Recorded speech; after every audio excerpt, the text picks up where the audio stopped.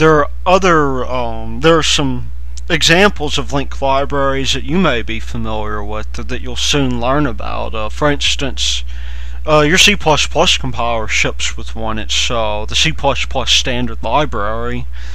So the compiler itself isn't the only part of C++, as it turns out. There's also a library that keeps you from reinventing the wheel, so that's pretty useful. And if you're interested in writing video games, then you might have heard of Simple Direct Media Layer, or you may have heard it as its acronym form, SDL. And then if you're interested in GUI development, you may have heard of a library named Qt. And in fact, even some smartphones, any of the smartphones that run Maemo, which is usually a Nokia product, will use Qt. So there are just a couple of rules for linking. The first of which is that you can't link together two translation units that contain the same symbol, and the reason for this is largely because there's no way for the linker to be able to tell which symbol it should use, and the compiler can't reasonably determine this either, and so the linker has to be the one that checks for this. And then if you take a translation unit and compile it under one compiler, and then you compile another translation unit under another compiler, then you can't expect to link the object code successfully if you take those two object files. Sometimes you can do this, but it's not something the standard prescribes, and there are a whole bunch of issues to contend with that we won't go in, that the people who wrote the standard just decide that it was just too much hassle, and that you wouldn't be able to guarantee much anyway. And so finally, of course, if you're linking an executable, then all the symbols have to be defined, because otherwise how is the program going to know how to actually perform its duty? So now I wanted to look into actually getting a program going, and there's just a couple of things we need to know about, really just one before we start, and that's the main function. Main is what's called an entry point, and this main function is called whenever the program starts, after some housekeeping is performed. So you have two forms of it that you can use. You have main with no arguments, and those are for programs where you really don't care to take in arguments from the command line. And then we have this other form of main, which we'll probably discuss when we talk about pointers, and those are for programs to where you do want to work with command line arguments. And so there's a protocol with main that you return 0 if the program was performed successfully, otherwise you return some non-zero value, and this gets passed to the operating system, which can then handle it however it likes. So a lot of people at this point would do hello world, but I think hello world doesn't force us to really think about how we're going to write the program, and so I wanted to do something where we could come up with the plan instead. And why would you even want to bother? Well, it first of all helps you determine what the goals for your program are, and what its correct behavior should be. And as a corollary to this, it also gives you criteria by which you can decide whether or not there's a bug in your program.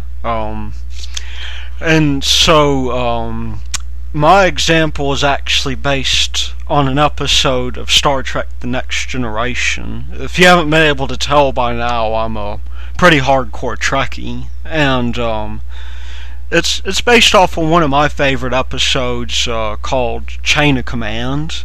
And what happens in this episode is a Cardassian named Gul Madred captures Captain Picard and decides that he's going to torture him.